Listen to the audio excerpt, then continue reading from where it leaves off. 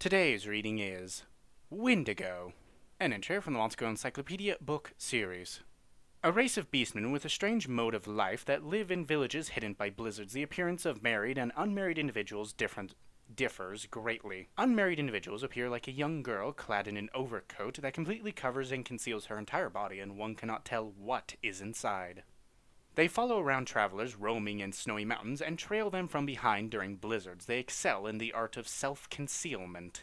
They allow travelers to just sense their presence, but then, when the person hurriedly turns around to have a look, they won't be able to see them at all. After a while, they will call out to the traveler in a faint voice. This behavior leaves the travelers with an eerie impression, but they themselves are actually an extremely warm and gentle race. When they come across people in distress, they start following them from behind out of concern.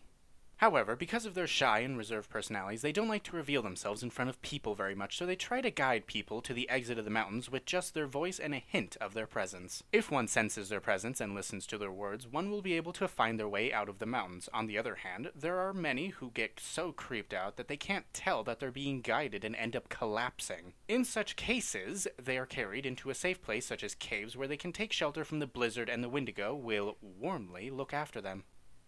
In such circumstances, travelers will be able to see what they look like for the first time. Even though the girl will be entirely covered in the overcoat, the travelers can still discern the curves of her body, and will hear her lovely, caring voice. If the traveler is male, naturally he'll anticipate and desire to reveal what's deep inside the overcoat, but if he does peek inside, he will no longer be able to safely return to the human world. Some men lose their minds at the moment they behold her face and body. They will howl like a beast while mounting the Wendigo, shove their steaming, hot, swollen penis inside, and begin to violate her. Or so it is said. Then it seems these men carry the limp, senseless body of their lover back to the Wendigo's village deep in the mountains and disappear.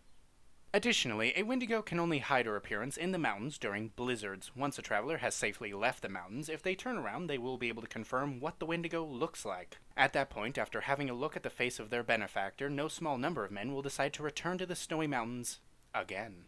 It is said that after a while, an unusual phenomenon will happen to even those that manage to safely leave the snowy mountains. They will experience an anxiety and a feeling of depression, like something is lacking, while at the same time their lust swells remarkably. Eventually, they'll begin to hear the voice of the girl calling out to them. A strange amount of heat will gather in their nether regions, and they'll become able to be active even in the middle of a blizzard without any issues. Then the man will follow her voice into the mountains to claim the girl whose white skin he briefly glimpsed through an opening in her raincoat as his own.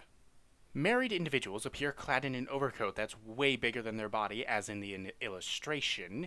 It's unnaturally dark to the point that you can't see inside, yet instead of hiding, the girls make their figures stand out as if showing off, in stark contrast to the unmarried individuals. If sighted during a blizzard, they are often mistaken, seen as a terrifying, abominable snowman, but they don't directly harm people.